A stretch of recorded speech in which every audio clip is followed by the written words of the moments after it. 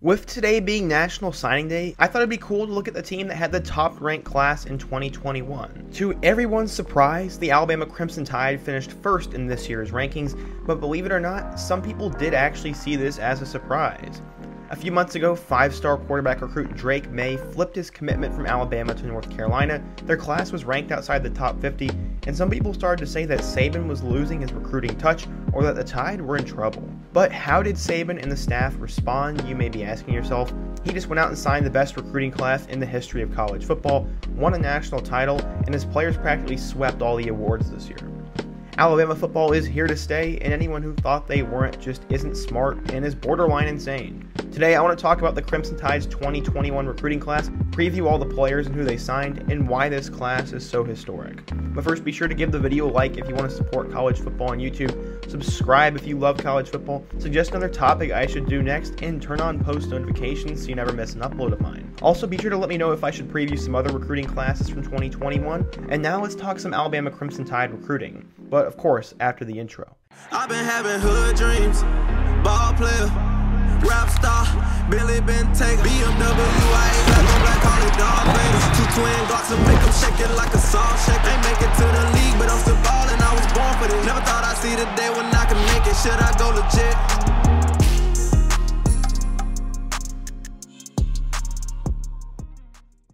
Last spring, the Tide were struggling, especially after May decided to play for Mack Brown and the Tar Heels instead, and the class was even ranked outside the top 50 at one point. But then Saban worked his magic.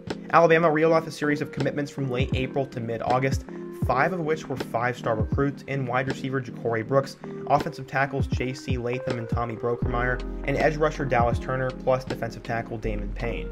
Alabama was firing on all cylinders, filling all its needs at wide receiver and on the offensive and defensive line. And this is all while they didn't have access to meeting kids in person or having them have the ability to visit. Since they had lost May, they needed another quarterback, and they got their guy in former Texas four-star commit Jalen Milroe, and he has a really high ceiling in my opinion, and will play down the road. The running back position already has a lot of depth on the team for the Tide, but they do need a guy to emerge, but they added a late commitment who will help their class become historic and more dominant. They landed five-star running back Kamar Wheaton, and he could challenge for immediate playing time this fall, and after watching a little bit of his film, I'm excited to see what he can do. Since they lost Henry Ruggs, Jerry Jeudy, Devontae Smith, and Jalen Waddle all in a 2-year stretch, the Tide will need a group of talented young playmakers to step in and make plays for them next year, and with John Mechie and Kayvon Billingsley likely stepping up, who are going to be the other guys, and who are the freshmen that could potentially play?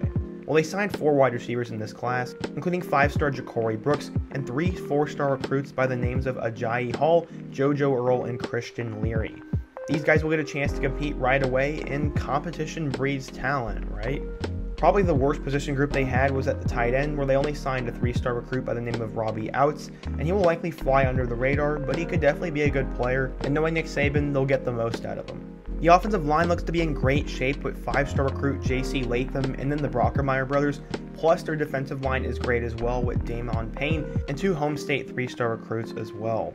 They added 5 guys who are rated as 4-star recruits or better at the linebacking core, and one of the top junior college players in the country in the secondary in Kyrie Jackson. The secondary's crown jewel is JaQuincy McKinstry, who is a 5-star recruit, plus they added 2 more 4-star recruits and some athletes, and then an athlete by the name of Devontae Smith. Yes, I had to look at that again. They added a guy by the name of Devontae Smith, spelled the exact same way, and I wonder how he will do on the defense.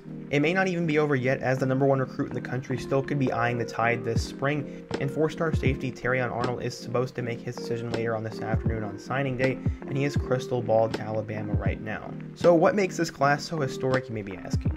Well, they've now signed the top class for the 9th time in 11 years, and with Kamar Wheaton signing, they now have the highest ranked class in recruiting history with a team ranking of 325.95, which beat out Florida's 324.67 mark by Urban Meyer in 2010. They even went all over the country to get talent, as the Lone Star State and the Sunshine State typically produce the best college football talent in the country, and they nab some of the top players out of the top brands from those states. They have plenty of talent at every position group, and we will see many of these kids become stars and eventually make it to the NFL. I'm really excited to watch all these kids, and now that I've looked through the class, I definitely know a lot of these names and some of their stories, so I'll definitely be watching to see what they can do this fall and throughout the next few years. What do you guys think? If you're an Alabama fan, let me know what you think of this class. If you're a casual college football fan, let me know what you think of this class. And who is your favorite player or the guy who can make the biggest impact as a freshman next year? Should I take a look at other teams' recruiting classes as well? If this video does well and you guys like it, I might consider doing that, and I think it could be a lot of fun. But before you go, be sure to give the video a like if you want to support the channel, subscribe if you love college football, and check out all my Alabama Crimson Tide related videos, including my mini documentary about their redemption story to the 2021 national title. I hope to see you guys again soon, but until next time, peace.